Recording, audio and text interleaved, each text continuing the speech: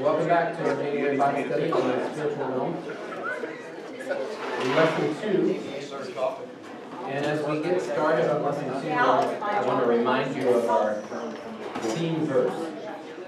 This is Ephesians chapter 6, verse 12, which says, "For we do not wrestle against flesh and blood, but against the rulers, against the authorities, against the cosmic powers over the present darkness, against the spiritual forces of evil in the heavenly places."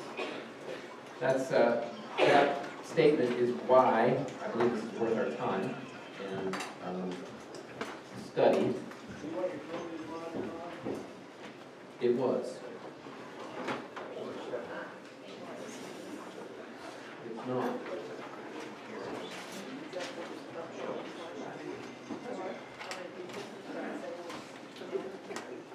There we go. There we go. Todd, do you need one? Thank Do you need one? Sure. Thank you. Do you need one? you. Okay, now, if that verse is true, show of hands. Who believes this verse is true? Okay. If it is, then I think we probably ought to know something about what we're up against. And so that's why we're devoting time to this evening. And young people, I wanted to give you a special word about that. I know there was some distraction last week. And the reason why this matters to you, if you're a young person, you should be listening to me right now. Young men especially. If this is true, or should I say, since this is true, you've got two choices, two paths in life. You are either going to be a dragon slayer, or you're going to be lunch. That's about the long and the short of your choices. So, I want you to grow up to slay dragons, not to grow up to get eaten by them. So, here's what we talked about last week. We talked about the creation and power of these beings, these heavenly beings that we broadly refer to as angels and demons, although we saw it's a little more complicated than that. And this week we're going to discuss their occupation, what they do, what they have done and do, and then we'll also talk about their destination. And I intend to get through that tonight. There's a lot of material to cover, so we'll see. If we don't, we don't. I'd like to give you a little bit of opportunity to answer questions if possible. But I'd really like to spend our final 2 weeks on how we engage in this battle, if at all possible. So we'll get through as much as we can of those 2 points tonight. When discussing their occupation, we were introduced to the concept last week of this divine counsel. The fact that God created humankind to be his representatives and administrators on earth, but even prior to that, he had created other, the Bible uses the word Elohim, to be his representatives and administrators in the heavenly realm. Both families, as we discussed, if we use that language, were created to image God in their respective realms. But when we think about their occupation, what they have done, just as there was rebellion on earth in the garden of mankind, so also there was a rebellion in the heavenly realm. So we'll talk about some key historical events in that regard. Now, I say events, and you say, what events? There was one rebellion, right? The devil rebelled, Satan rebelled, and he led a third of the angels with him. Anybody heard that before?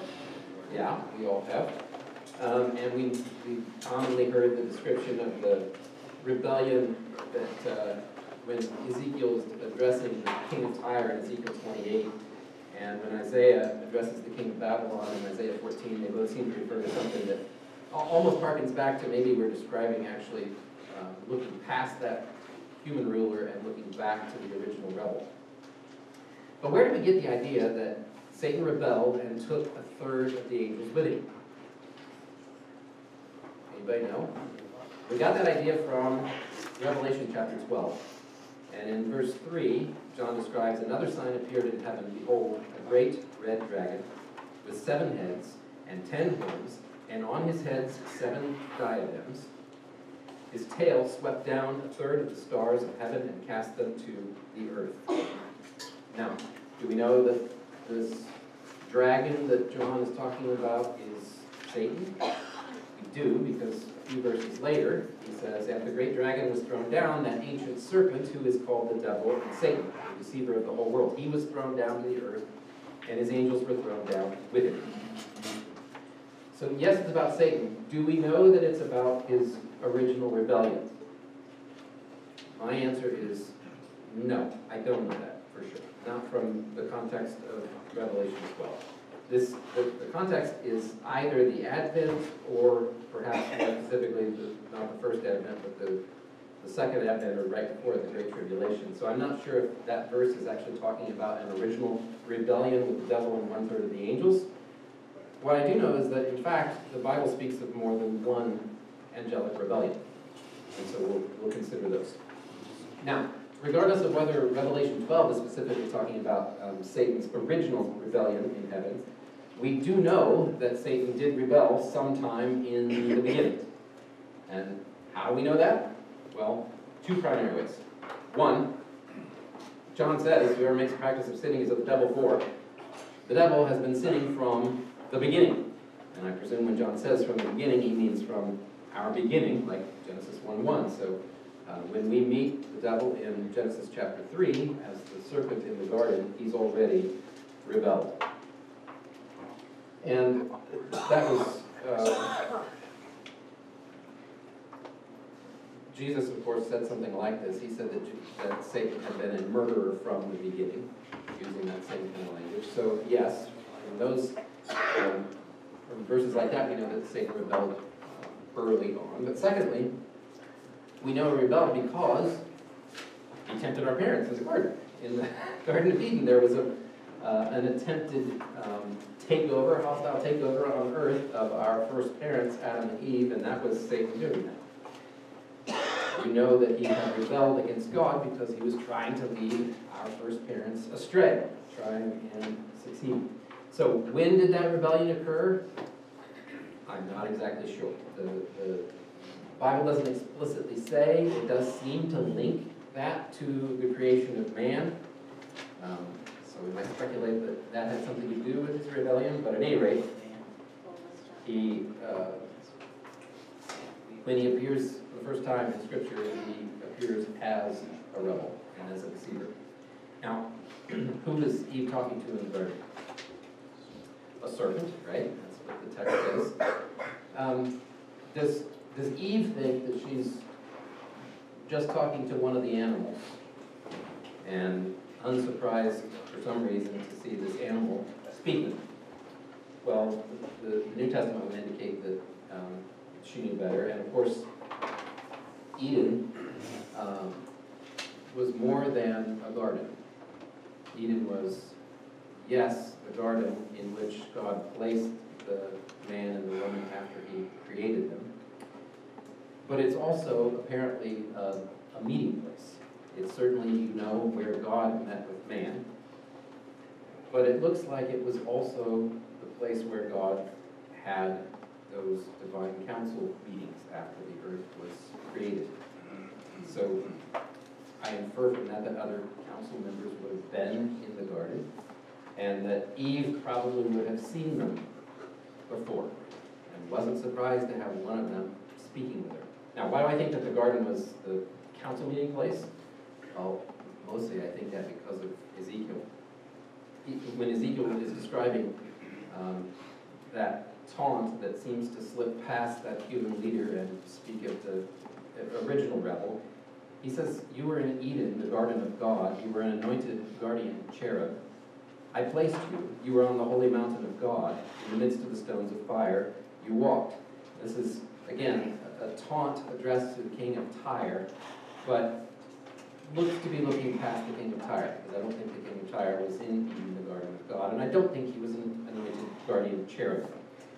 And that language that Ezekiel uses, that language of garden and mountain and assembly and in the midst of the stones of fire, that seems to be indicating the place where God met with man and also where other meetings were taking place.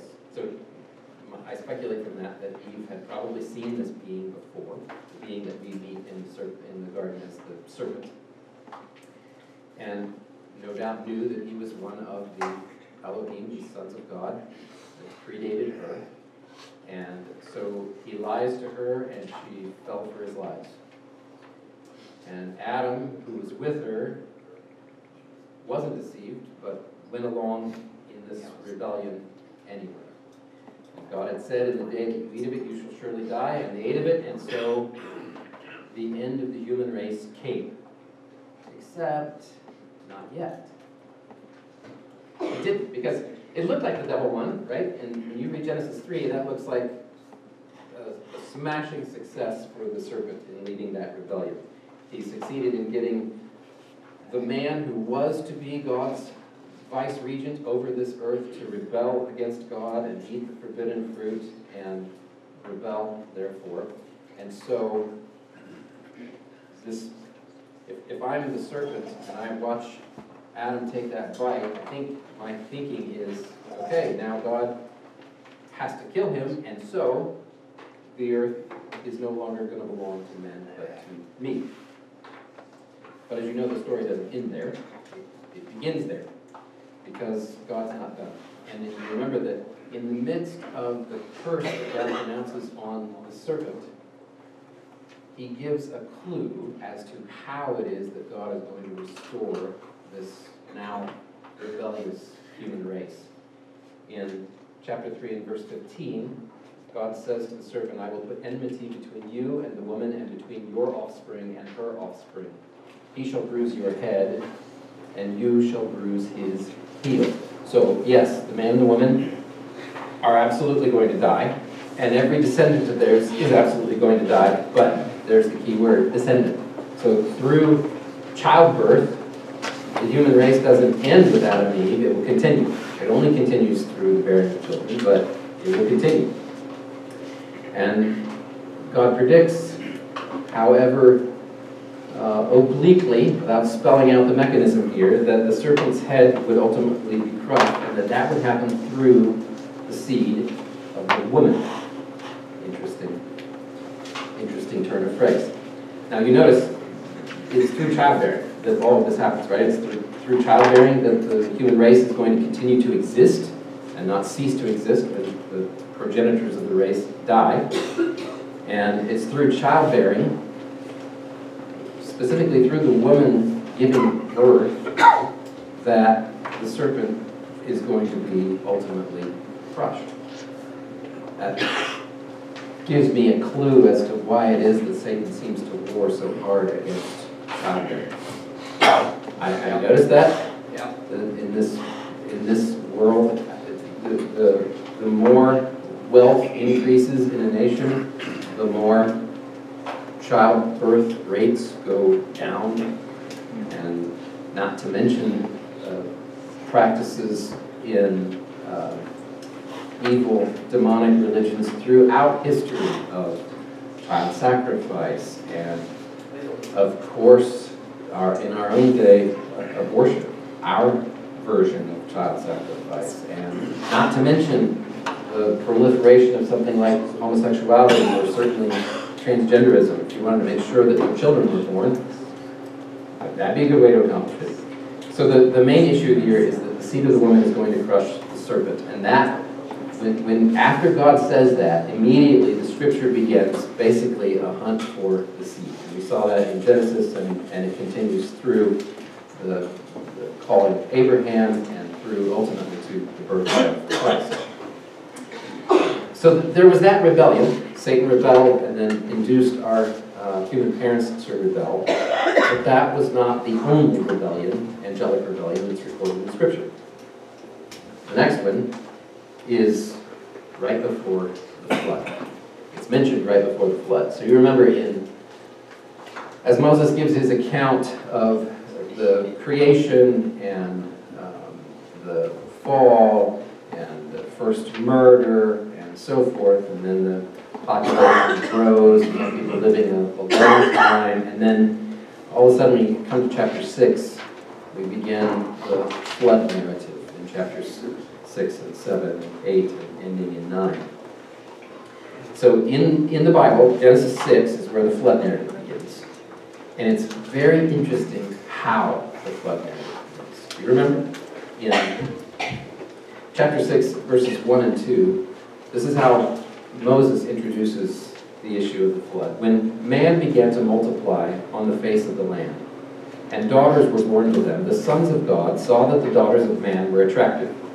And they took as their wives any they chose. Now, at this point in Scripture, if I'm reading in Genesis, I know sons of God, that means angels.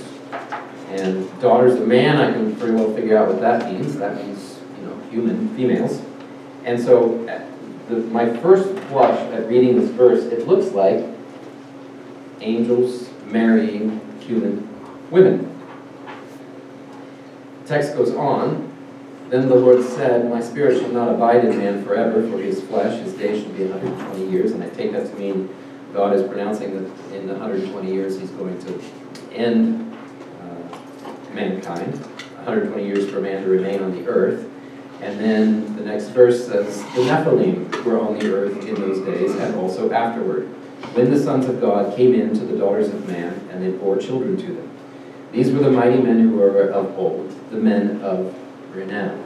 Now, you're paying attention to what Moses is doing, and we're coming to the flood narrative, and he begins in chapter 6 that the sons of God saw the daughters of men and took wives from them.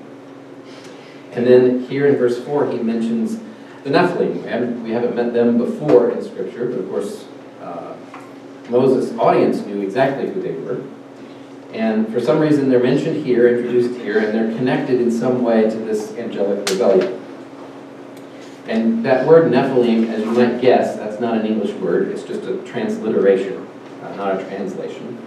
And the word, it's confusing where it comes from. That's why it remains untranslated most of the time. But I can tell you how the Greek translation of the Old Testament that was in use in Jesus' day translated it. It translated it with the word giants.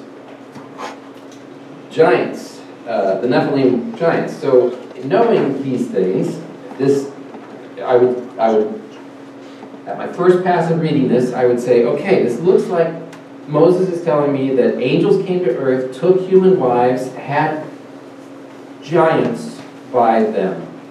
Like that's the connection, which is a bizarre thing to think. And I'll tell you, I mentioned when we covered this passage in Genesis, this is difficult for me to accept that reading, and I don't want to buy it. In fact, I immediately think of what Jesus did. Jesus said, speaking of our resurrection, that for in the resurrection they neither marry nor are given in marriage, but are like angels in heaven. There you go, right? Angels in heaven don't marry, aren't given in marriage. We infer, a lot of people infer from that they can't reproduce sexually, and so that should end the discussion, right? Well, he doesn't say they do not. He says they do not. He doesn't say they cannot. The normal course of the way things work with angels is that they do not marry nor are given in marriage, but my plain reading of Genesis 6 would indicate to me that these angels, these sons of God, defied that normal creation order and took human wives. Now, here's the thing. If that's all I had a kind of a difficult passage in Genesis 6 to parse, and I had to reconcile that with the rest of what I knew about angels and all. I would be very reluctant to accept this reading. However, that's not the only thing that argues for this understanding. Peter says in 2 Peter 2, verse 4, he's talking about false teachers, and he says, for if God did not spare angels when they sinned, but cast them into hell, and committed them to chains of gloomy darkness to be kept until the judgment. Now, what angels sinning is he talking about there? What angels are bound until judgment? He goes on, if he did not spare the ancient world, but preserved Noah, a herald of righteousness, with 7 others, when he brought a flood upon the world of the ungodly. Now he's just tied the issue of angels rebelling to the flood of Noah. And then he says, if by turning the cities of Sodom and Gomorrah to ashes, he condemned them to extinction, making them an example of what is going to happen to the ungodly. Remember, this is one sentence in Peter's thinking. He's tied the sin of angels to the flood of Noah and to sexual immorality, as exemplified by Sodom and Gomorrah. Okay, that sounds like what my reading of Genesis chapter 6 suggested that I didn't want to accept. And he's not the only one to do this.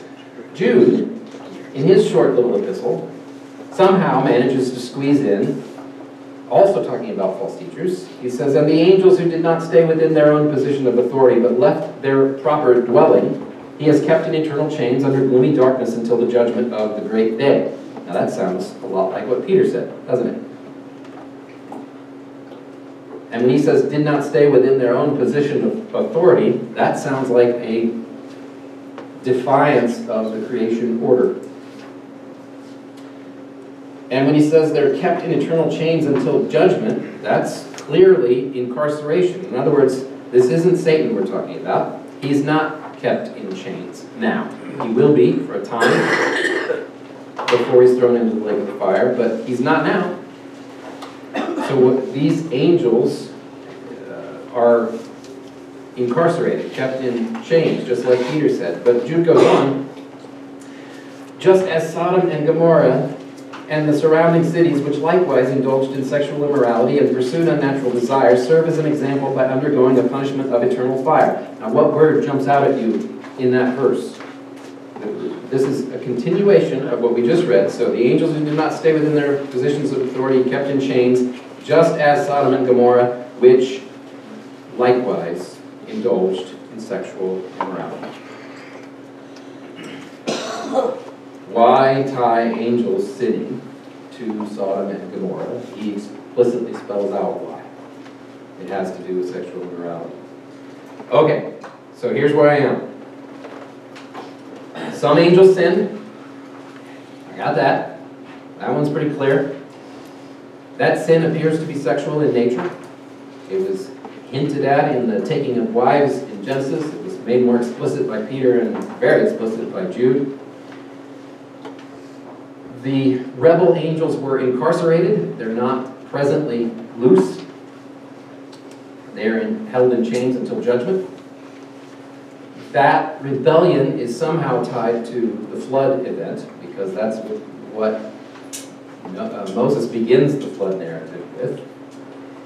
And there's some connection of this rebellion to giants somehow or other. The Nephilim, they got thrown in there and mixed in Genesis 6 as well.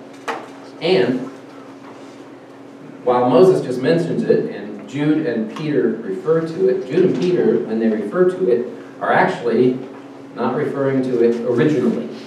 They're quoting. They're quoting another author. Jude says in the 14th verse, so skip down 7 verses from where we were. It was also about these that Enoch, the 7th from Adam, prophesied, saying, behold, the Lord comes with 10,000s of his holy ones. He's quoting Enoch. He says, to execute judgment on all and to convict all the ungodly of all their deeds of ungodliness that they have committed in such an ungodly way, and of all the harsh things that ungodly sins have spoken against him. Now, you understand that Jude is quoting Enoch, who, 7th from Adam, prophesied, saying, you know that Enoch is mentioned in Genesis, and he, in fact, was the 7th from Adam. You remember him because he stood out in the genealogy, because why? He's the one who was not, because God took him.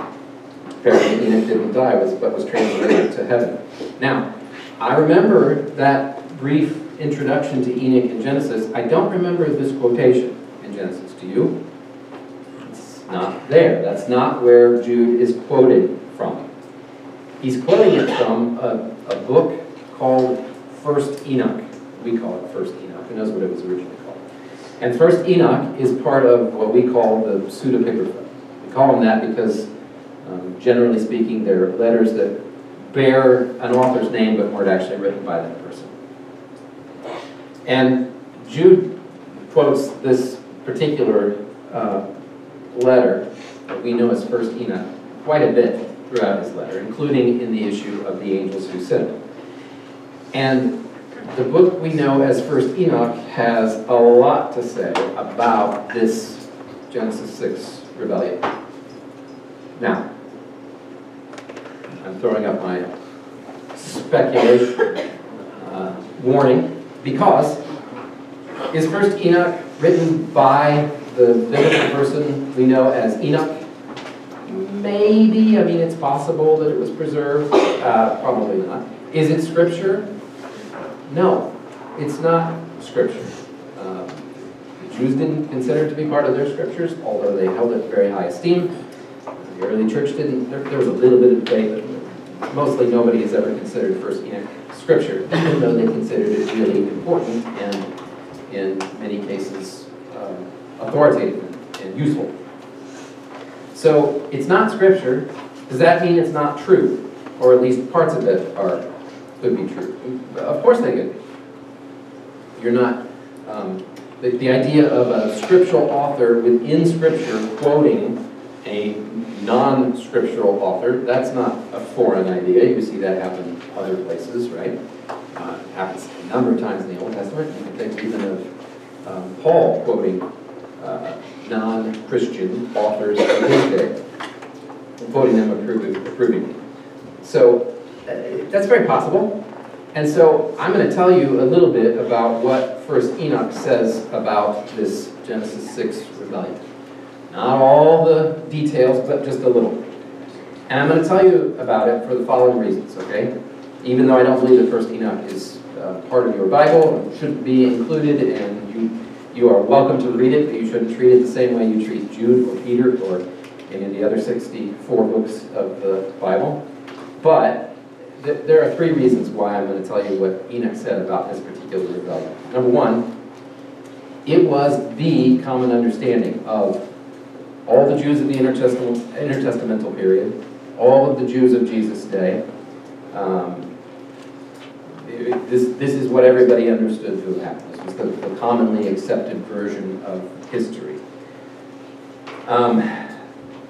Peter and Jude, of course, throw a real monkey wrench to me.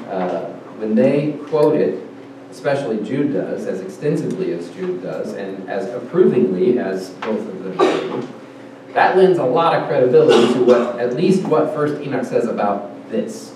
It doesn't mean that First Enoch as a book is right about everything, but it does indicate that when he's talking about this, it's probably right. The third reason is that this understanding of that Genesis 6 rebellion was the common understanding, not just of Jews in the intertestamental period and first century, and not just of, more particularly, it was the view of, as far as we can tell, the early church. Early church fathers refer to this book, and this event in particular refer to the event in the understanding that First Enoch presents of it. And in fact, the early church basically believed this version of events until Augustine, the 4th century. Yes? Do we have an origin date for First Enoch? I don't know when First Enoch was written. I know it's old. Besides having 1st century authors quote it, you also find it in the Dead Sea Scrolls and that kind of thing. So it was probably hundreds of years before Christ. Thank you. Yeah. So here's the nutshell version of this, of the details that Enoch fills in, or whoever wrote First Enoch fills in for us about this. As I said, he gives a lot more detail about the specific rebellion that you see alluded to in Genesis 6 and in 2 Peter and in Jude and so forth.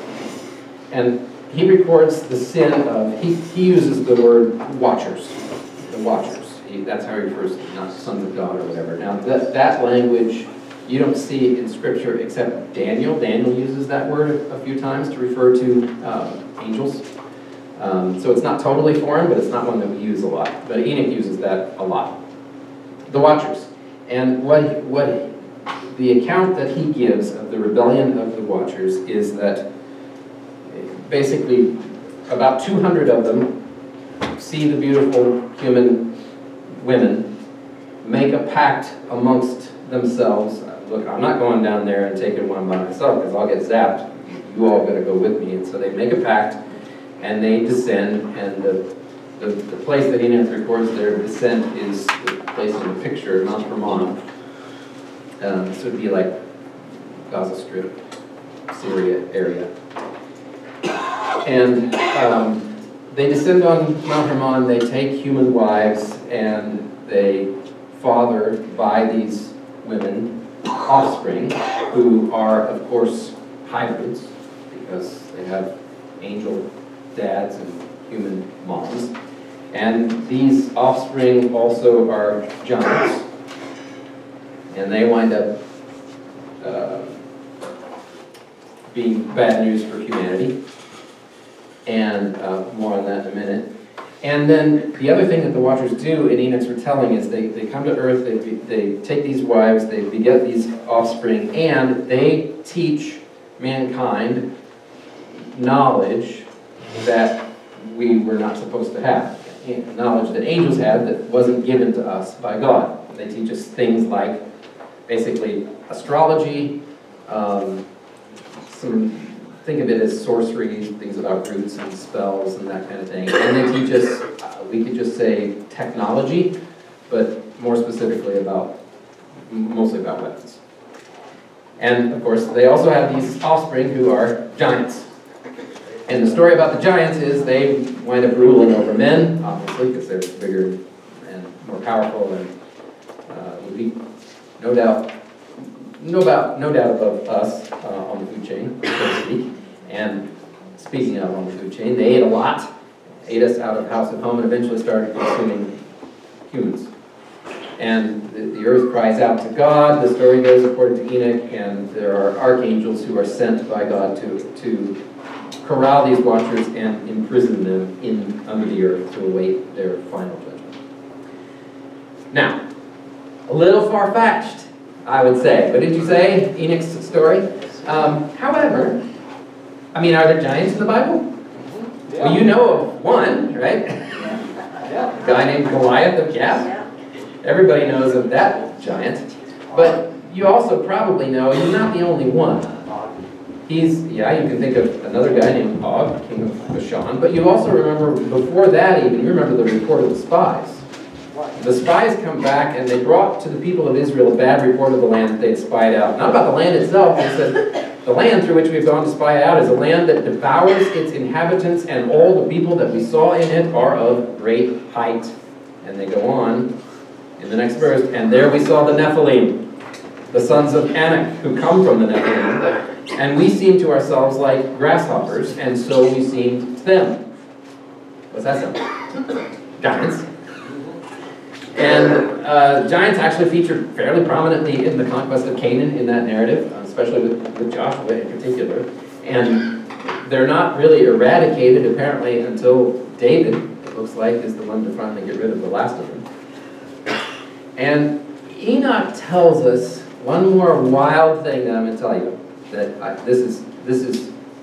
I only have Enoch to go on, plus church fathers and so forth. I don't have any verses to go on this one. But Enoch's account is that these giants, the offspring of the watchers and the human women, because their spirits were both of earth and heaven, when you kill them, their spirits were consigned to basically the air, here. And those spirits of the dead Nephilim are what we know in the New Testament accounts as demons. So when you encounter a demon possessing a human being in the New Testament, Enoch would tell you that's because that's the spirit of the departed Nephilim who is condemned to dwell here and would like to have a body. So,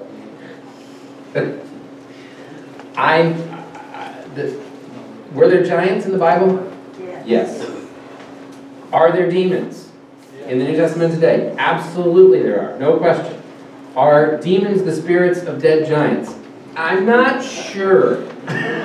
Okay? I know that there were angels who rebelled.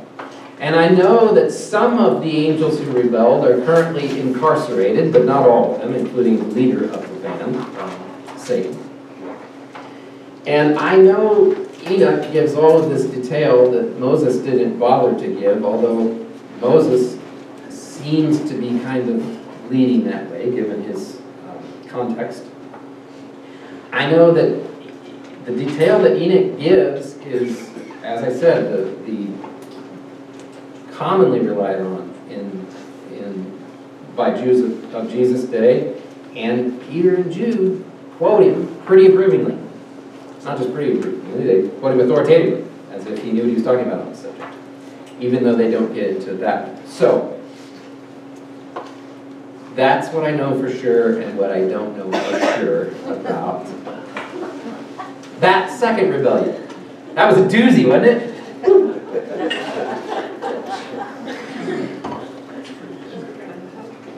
Now, if you'd like to speculate about giants and what all happened to them and whether they're still around and how they wound up on the earth still after the flood wiped them out, you would have thought, I'd be glad to do that on our own time sometime. Will there be any more angelic rebellions? We know of one with the original rebel. We know of this one that's quoted, that's referred to in Genesis 6, it's referred to also in the New Testament. Will there be any more of them? And we look for other terrible events like this to happen. And my one-word answer is no. And I have three reasons for that answer. My first reason is I've read the book of Revelation. Have you read it? Are there angels rebelling anew in Revelation? No. You got lots of war going on between angels and the population of the earth. But all of the ones fighting against the Lord and his people are already rebels, and all the ones fighting against them and on God's side are already loyal. There are no new rebellions in there. But there are a couple of other reasons, and they revolve around how the New Testament talks about the angels who didn't rebel. You may have missed this little word when we covered it very recently in Mark's Gospel, but back in chapter 8 and verse 38, Jesus said, "For whoever is ashamed of me and of my words in this adulterous and sinful generation, of him will the Son of Man also be ashamed when he comes in the glory of his Father with the," what? Holy angels. And that's a common way for the New Testament to refer to angels. He doesn't say the innocent angels. He doesn't say the unfallen angels. He doesn't say the angels who haven't rebelled yet. At least he says holy angels. He refers to them that way. You see that same phrase, for example, in Revelation 14. There's another expression that's only occurs one time, but I think it's even more enlightening on this, and that is when Paul gives Timothy this charge in 1 Timothy 5, the end of his first letter to Timothy. He says, "In the presence of God and of Christ Jesus and of the elect angels, I charge you." And that word elect, you probably know, means chosen, selected by God.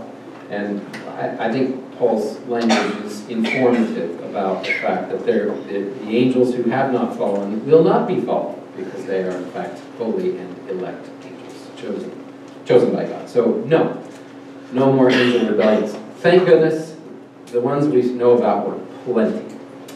All right, so that's enough about their rebellions in the past. What do they do besides rebel or obey?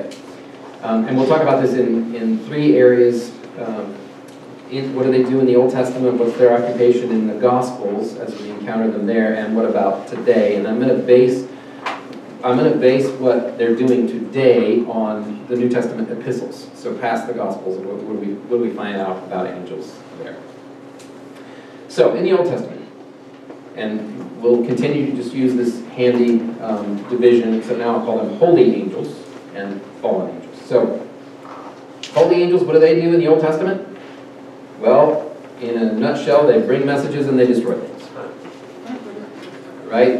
The classic example of this one would be the visits to Sodom, where both things happen. They bring a message and then they destroy the place. That's the classic example. In the Old Testament, on the fallen side, there's hardly any mention of like the word that we commonly see in the New Testament, demons. You do see some of those weird words like I put up on the screen last week, all kinds of mentions of that kind of thing, especially haunting wilderness places. So that's one thing they do. They haunt wilderness places and they solicit and receive worship from human beings alive. So you don't see that word demons in the Old Testament regularly. There are lots of words. You don't see that umbrella term. You know what you see a lot instead? Gods. You see that language that we introduced last week about why the Old Testament would use it that way. You see gods and you see idols. And that really starts in the second book of the Bible, Exodus. For example, in Exodus 12, and verse 12, God explicitly says, I will go through the land of Egypt on that night and will strike down all the firstborn in the land of Egypt, both man and beast, and against all the gods of Egypt I will execute judgments. I am Yahweh. Now, Egypt had lots of gods, and Yahweh decisively defeats them all, and embarrassingly defeats them all through the various plagues that struck Egypt. And of course, the land of Canaan, that the children of Israel who got that record are going into, they got lots of gods, and Yahweh doesn't have any more problem with them than he does with the gods of Egypt. And he defeats them, and he spends a lot of time warning Israel not to what? Worship them. Right? Over and over again, God is warning Egypt not to worship the gods of the nations in the land that they're going into to drive them out. But in all that warning, there's an interesting tension. And I might describe the tension this way. Okay, he warns them, like in the first commandment, right? He warns them not to worship any other gods. But are those gods real? I'm thinking of Elijah mocking the prophets of Baal. You remember that scene? I love That is a fantastic story. That is some first-rate literature, and even better because it's true. And Elijah is mocking the prophets of Baal, and he's telling them, yell louder. Maybe your God is on a journey. Maybe he's taking a nap, or maybe he's on the John.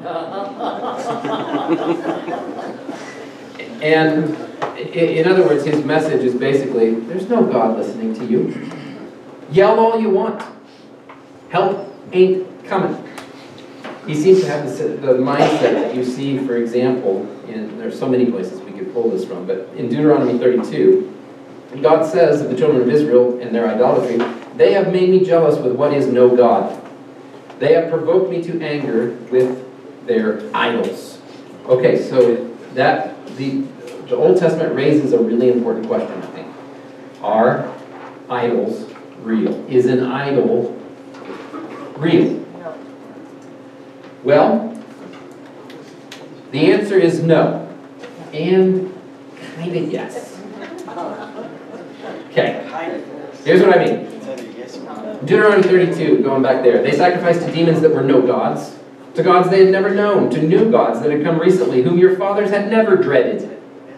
These Johnny-come-lately gods. When they were busy worrying about the gods of Egypt, they never even heard of these gods of the Canaanites. They certainly weren't afraid of them. And an idol is nothing.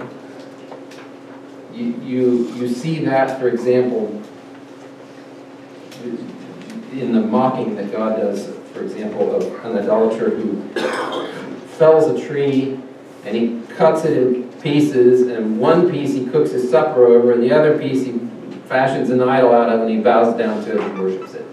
Ha ha. It's a joke. Yeah, it is a joke. It's laughable. But why so much warning not to do it if it's not a real thing? So the thing about an idol is, yes, the idol is nothing, but it's all built on lies. And those lies all have, the thing behind the idol is not God, obviously. Even if you try to make an idol of God, like the children of Israel did while Moses was lingering up on Sinai, and they built the golden calf and said, this is God who brought you out of the land of Egypt. They tried to make an idol of the real God. It's not the real God. The idol is never Yahweh. And it's never even the God that you think it is. It's not Baal. It's not Ashtoreth. It's not whatever God you think is your nation's patron deity. Behind those things are, well, like Deuteronomy says, demons.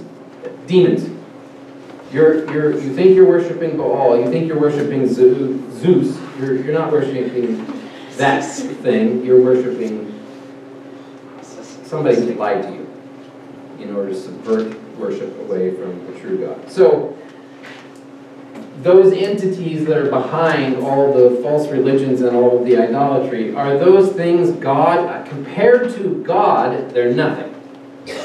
Right?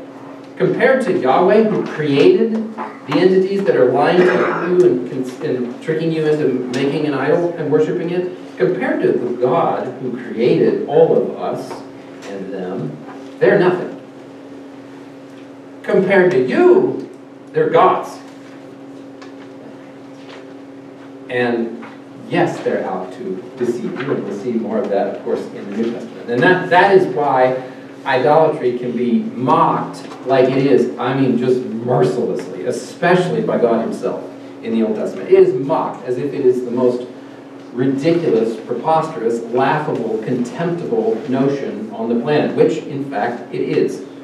And at the same time, can be warned against like it's so deadly serious, like it might cost you your soul and your life. Because both of those things are true. Is an idol anything? No.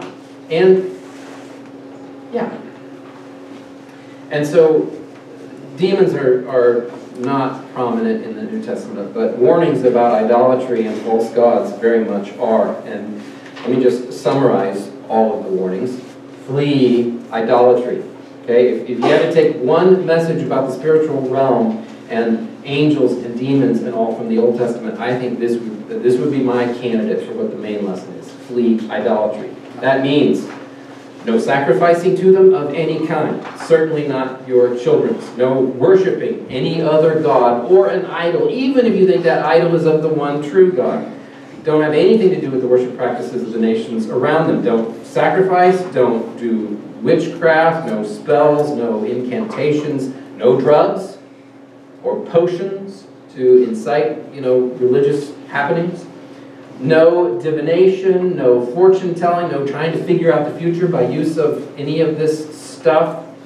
No cultic prostitution. No involving sex in worship.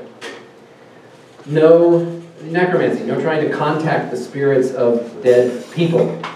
All of this, completely forbidden, over and over again in the Old Testament. Flee idolatry. What about in the Gospels? Holy angels and fallen angels, what are their occupations in the Gospels? And think back through Matthew, Mark, Luke, and John. Even we could talk about Acts in this context. All right, in the Gospels, holy angels, what are they doing? They are bringing messages, that sounds familiar, and ministering to Christ. That's about what we see them do, right? You've got an angel bringing a message to Mary about the birth of the Savior. You've got an angel bringing a message to Zechariah about the birth of the forerunner of the Messiah. You've got angels ministering to Christ at his temptation. Mark didn't spell that part out, but he mentioned it. Matthew gives more information. And then angels apparently also ministering to Christ in the Garden of Gethsemane before his arrest and crucifixion. That's basically what you see holy angels doing in the Gospels. What about the fallen angels? What are they doing in the Gospels? You know what the demons are doing in the Gospels. They're possessing people.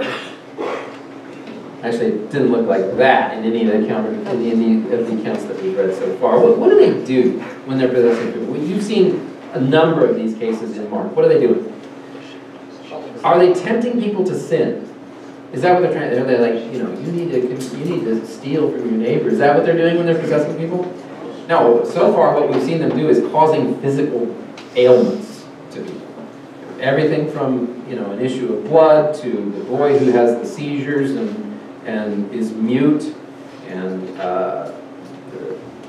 the guy who's just stone cold crazy living in the tombs with the legion of demons possessing him. That's the kind of stuff you see them doing. Not tempting people to sin, but harming people, causing them physical maladies of every imaginable stripe. I suspect they would like to kill people and just aren't given permission to do so. They hurt them. So in the Gospels, the fallen angels, I would summarize, they possess people and they submit to Christ. Right? This is what we see demons doing in the New Testament. Whether they are the hybrid spirits of dead giants or whether they're just just a ordinary fallen angel, whatever they actually are, this is what they do. They possess people and they submit to Christ. They, not happily, as you've noticed, they're not excited about it. They are very reluctant and yet utterly helpless to do otherwise. Jesus is just plundering the strong man's house throughout the Gospels in ordering these demons around.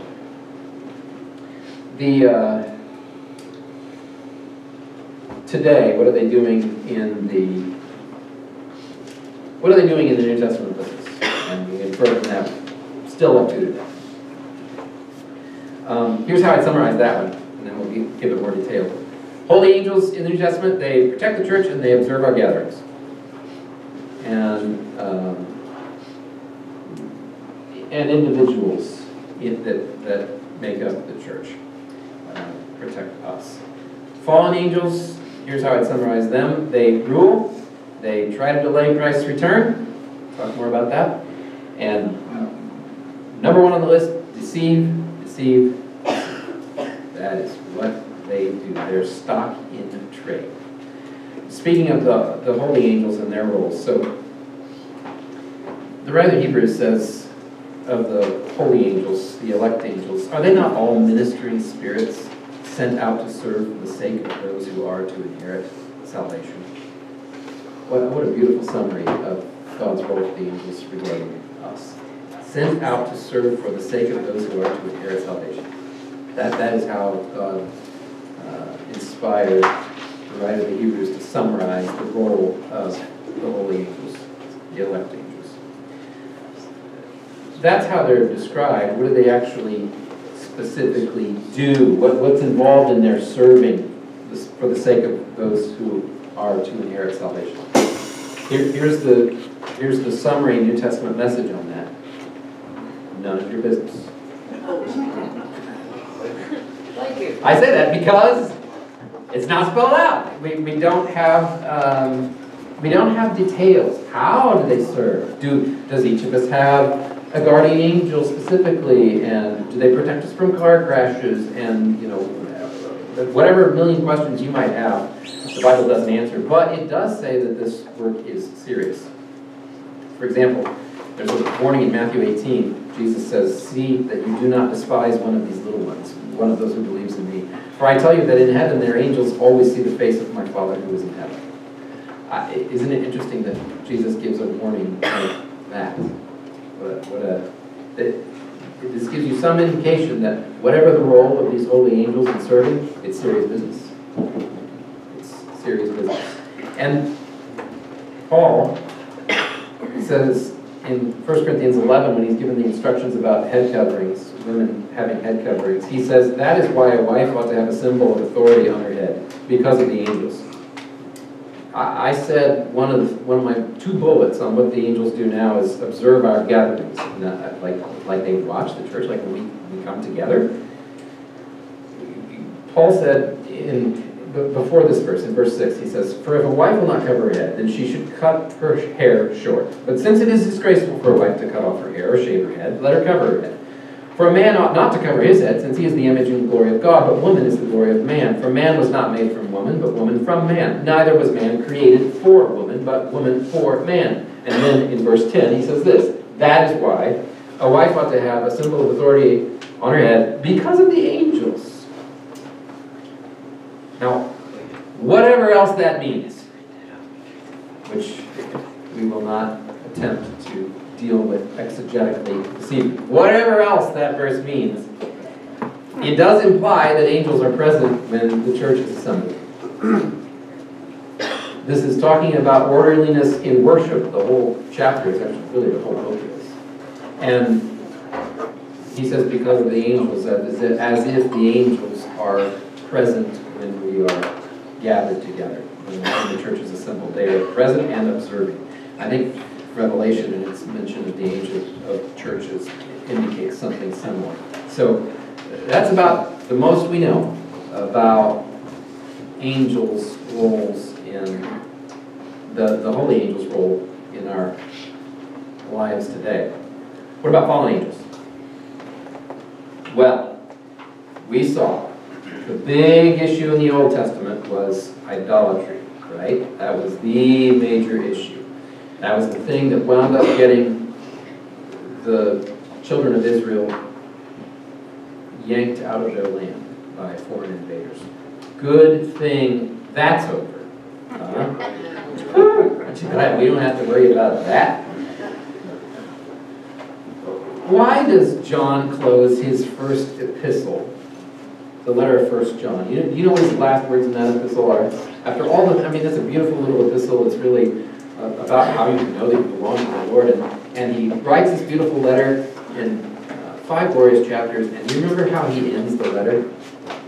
His sign-off is, "Little children, keep yourselves from idols."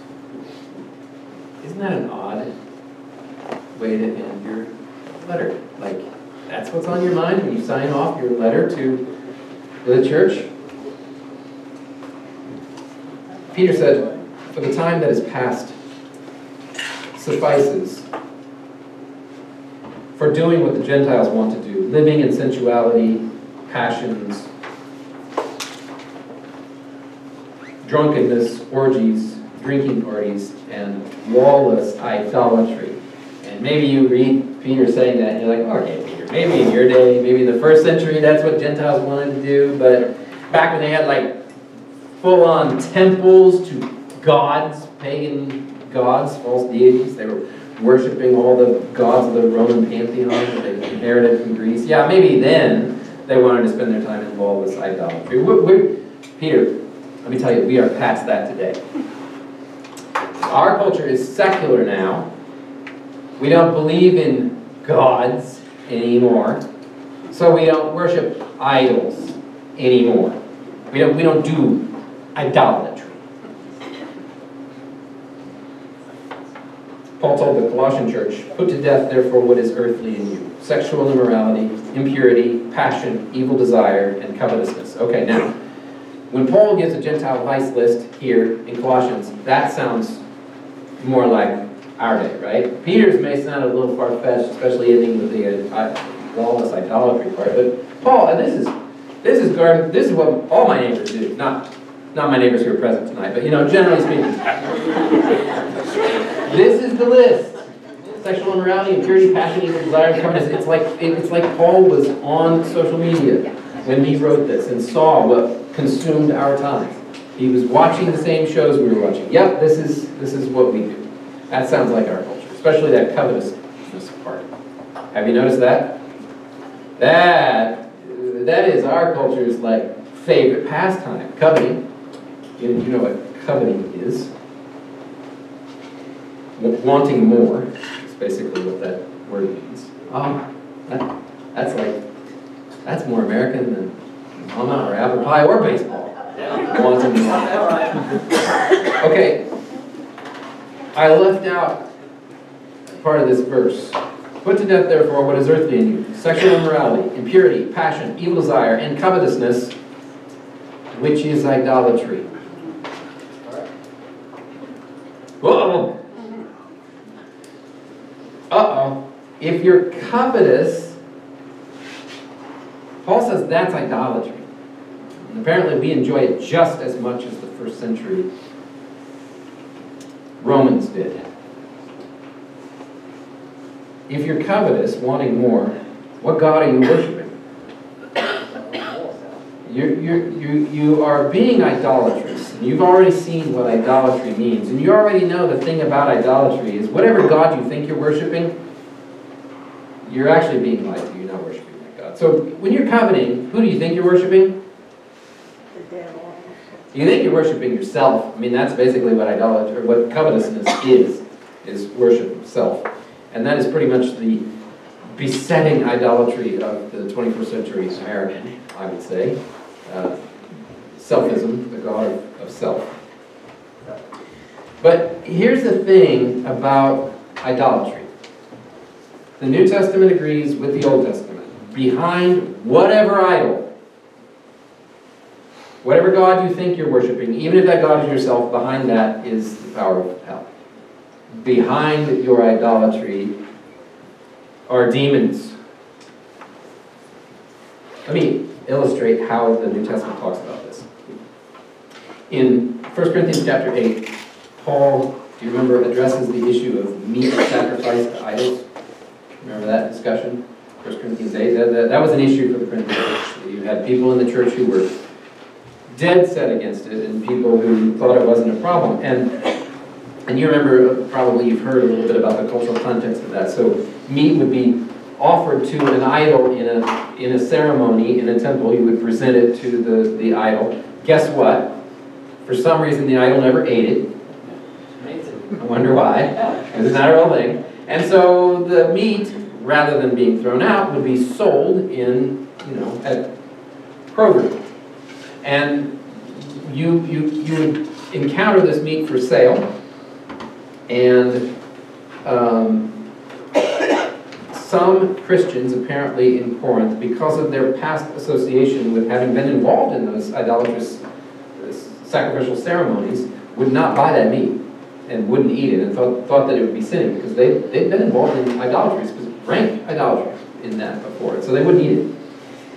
And Paul told them, therefore, as to the eating of food offered to idols, we know that an idol has no real existence and that there is no God but one. He's probably quoting them there, that's why the quote marks are on there, but I think he's quoting them approvingly.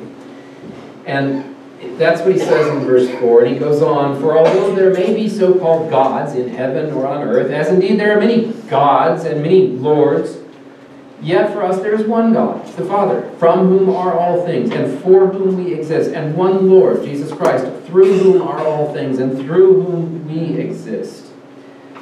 However, not all possess this knowledge, but some, through former association with idols, eat food as really offered to an idol, and their conscience, being weak, is defiled. Food will not commend us to God.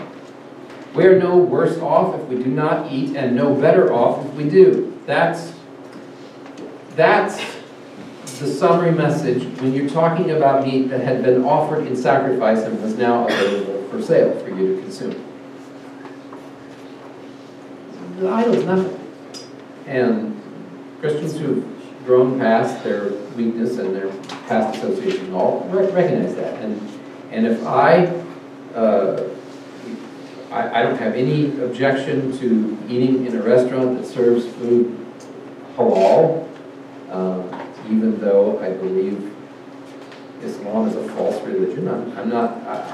Their God is no threat to me, and I would eat food from their store or restaurant. However, that's the message when we're talking about eating food that had been sacrificed to an idol and buying that in the marketplace or whatever. What about participating in the sacrifice itself? Now Paul tells them a very different message. On this issue, Paul's message is strikingly more strident warning here. What do I imply then, he says in verse 19? That food offered to idols is anything, or that an idol is anything? No. I imply that what pagans sacrifice, they offer to demons and not to God. I do not want you to be participants with demons. You cannot drink the cup of the Lord and the cup of demons. You can't participate in a pagan ceremony on Saturday and then the Lord's Supper on Sunday. You cannot drink the cup of the Lord and the cup of demons. You cannot partake of the table of the Lord and the table of demons. Again, the very idea of crafting something to hold a god is a contemptible and laughable idea. However, it is also a deadly spiritual trap. Because, as Paul says here, you're not worshiping God. You're not even worshiping whatever God you think you're worshiping. You're actually sacrificing to demons.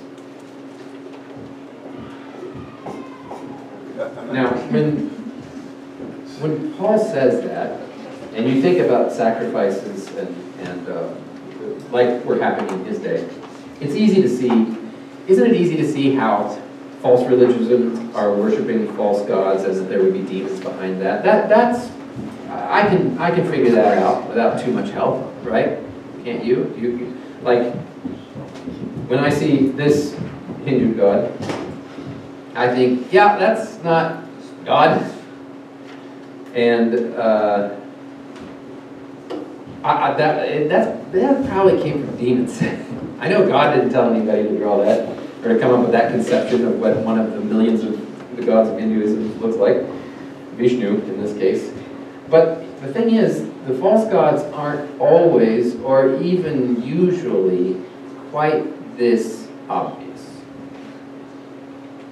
One of the main ways the New Testament reveals to us that Satan controls people today is not just through false teaching with false gods and whole invented false systems of religion, but through false teaching about the true God and His gospel.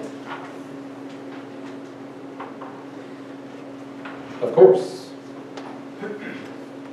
speaking of false teachers,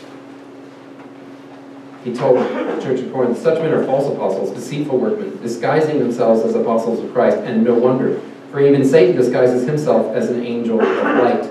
So it is no surprise if his servants also disguise themselves as servants of righteousness.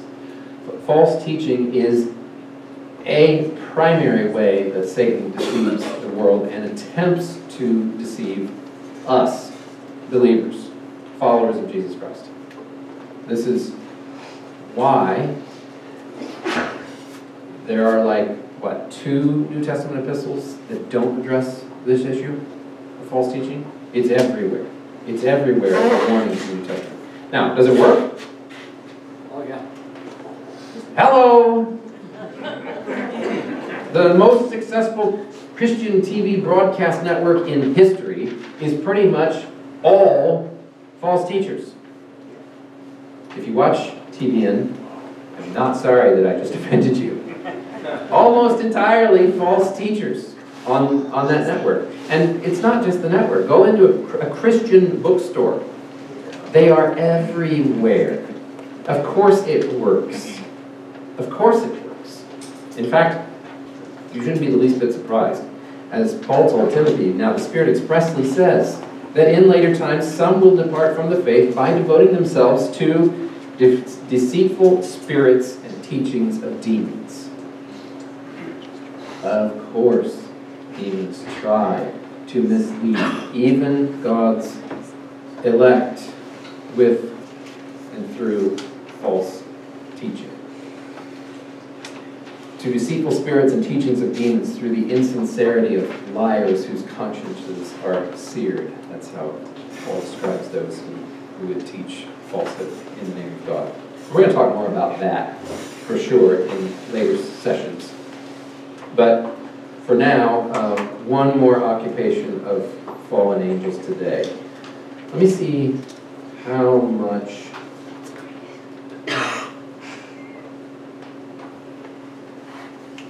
All right. I can't tell time. We have 15 minutes left. I know that discussion was profitable, it sounded like, last week, and I don't want to rub with that.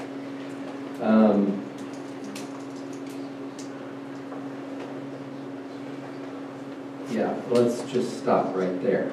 We'll pick up the rest of this next week, their occupation day, because I want to give you a few minutes. You don't know what happened. It might have been terrible. It might not have been interested at all. So let me give you a few minutes to talk at your tables, and then we'll gather together again and address any pressing questions that came up at your tables. Okay? Okay.